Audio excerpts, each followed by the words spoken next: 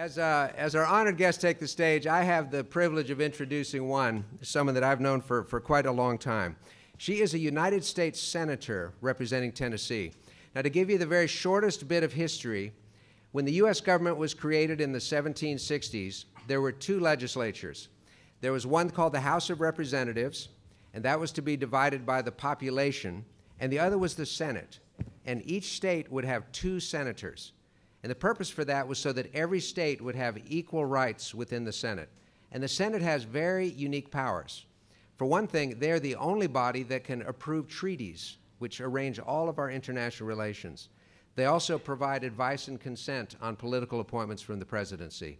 And we are so delighted that our honored guest is one of only 100 United States senators. 330 million people in the country, only 100 senators. It's delightful. She has spent more than 25 years in public service after a distinguished career before that. And what is most exciting about her public service is that she focuses on things that make a difference. The committees she works with are Commerce, Science, and Transportation, which helps provide for all of our future.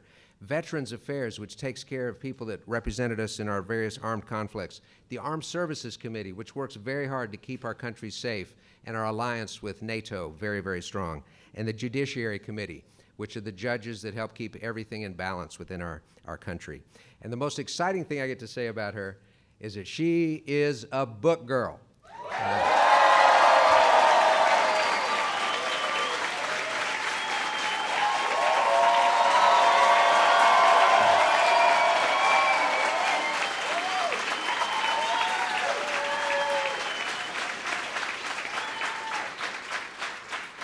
Four summers, one of the first women to sell books for Southwestern, one of the first female sales managers, an amazing leader, a tremendous representative of what our country does very best. Please welcome U.S. Senator Marsha Blackburn.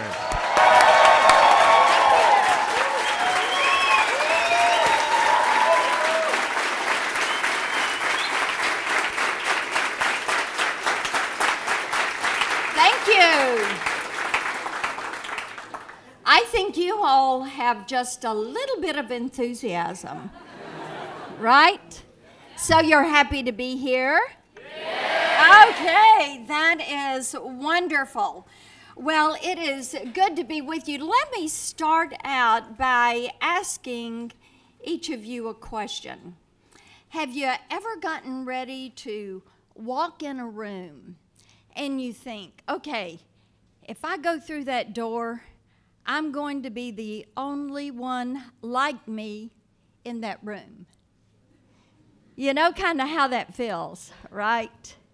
And sometimes you're dealing with a political difference, or you're dealing with a language barrier, or you're dealing with being the only girl in the room. And so you know how that feels. You're going to, well, that's kind of the way I felt the first time I ever came to sales school. But it was a great experience, and I never wanted to let that feeling of being the only one or being different or that negativism that can kind of creep in to stop me from doing what I wanted to do.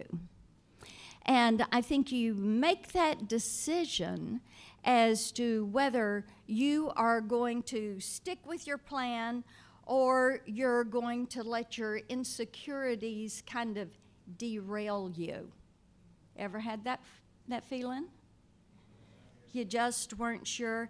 And so, you know, that first year when I went to sales school, I thought, well, I can make that choice. I can be the only girl in the room, or I can just say, you know, I'm going to give up. Well, I think you know what I decided to do.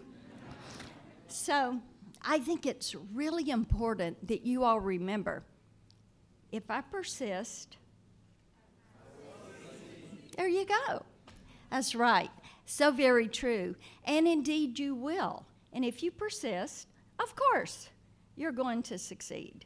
You're not going to be somebody to give up.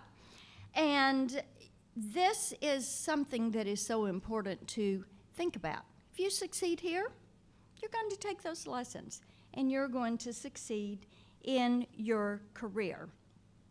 I became the first female to represent Tennessee in the U.S. Senate. And as I did that,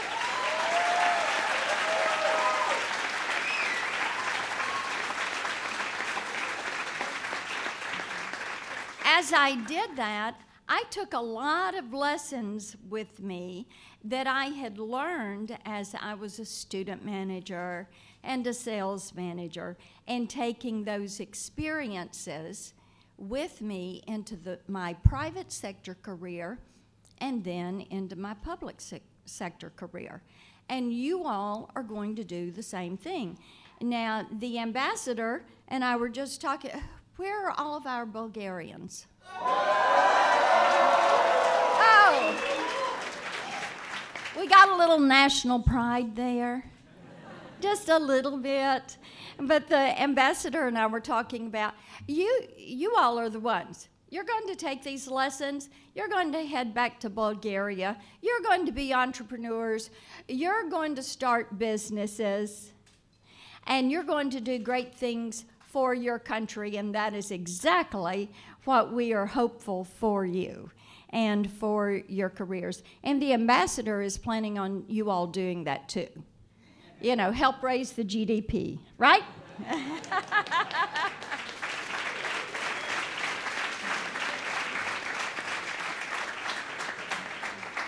Now, stepping out on your own, that can be a little bit scary, but sometimes you just have to take a deep breath and think about it.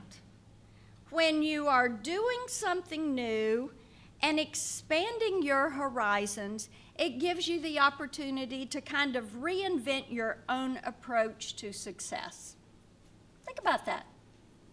If you haven't liked some of the things that you did in the past, or you thought maybe you had some habits that weren't really great, you can kind of reinvent all of those, which means that every step you're going to take, every single step you're going to take is going to help set you apart from the crowd. Your differences are your tools. Think about that one.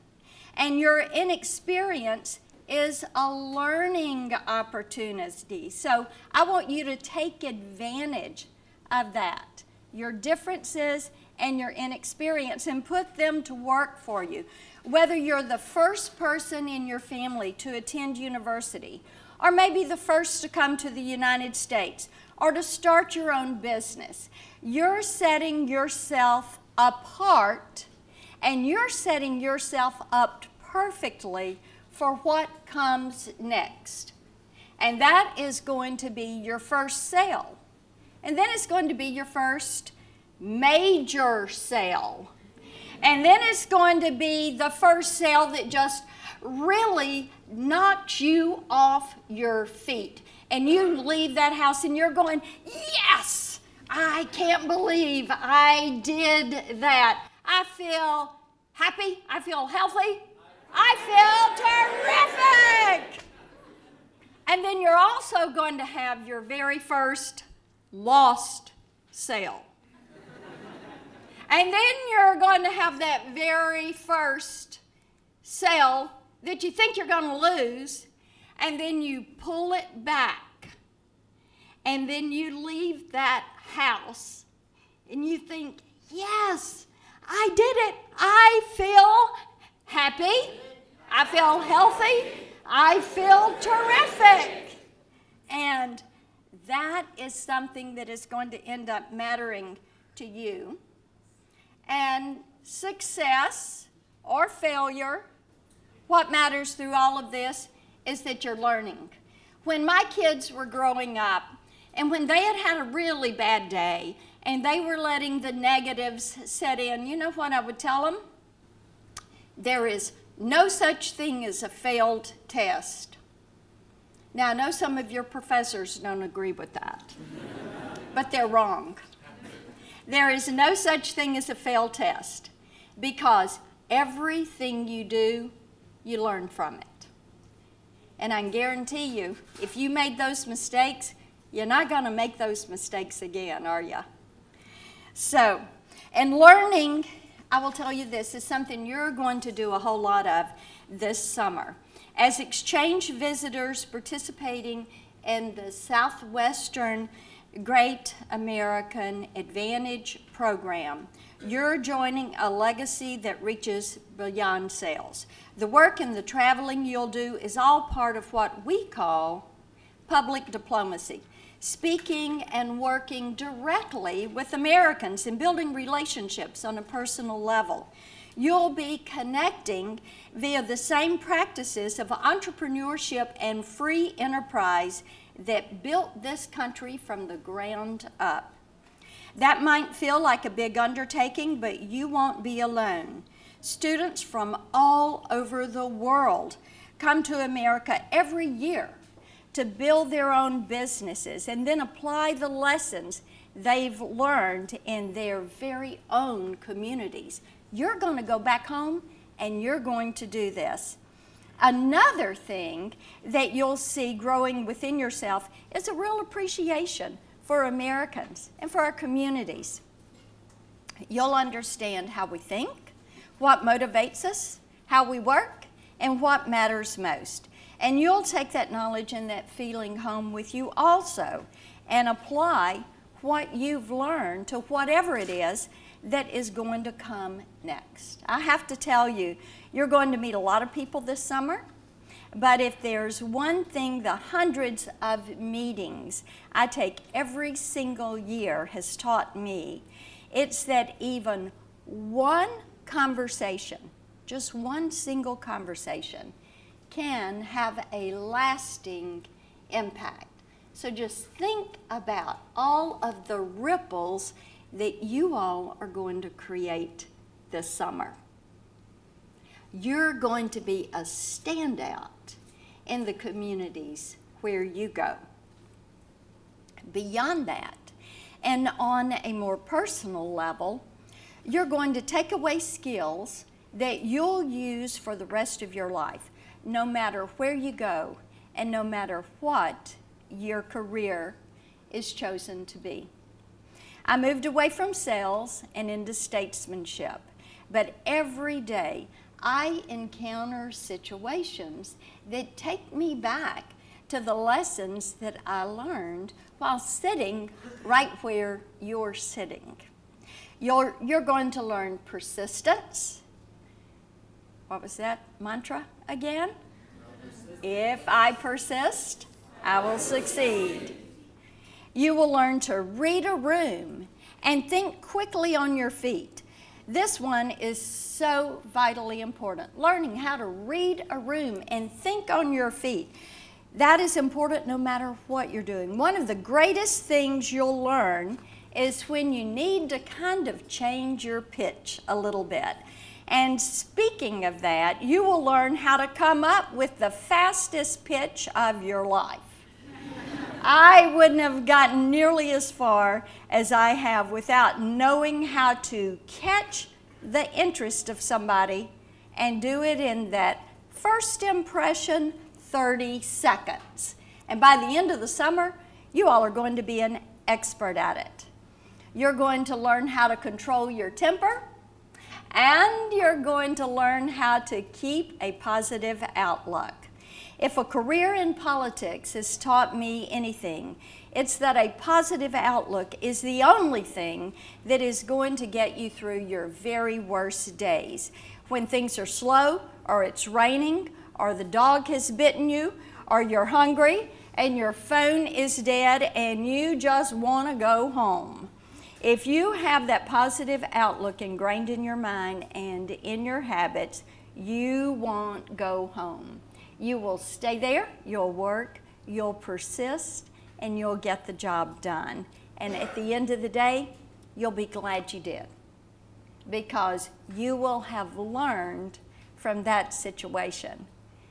And you'll think, I'm better because I chose to work through this, rather than letting the situation control me. You worked through it. And if you can develop and apply those skills when you're in unfamiliar territory, imagine what you're going to do when you get back home.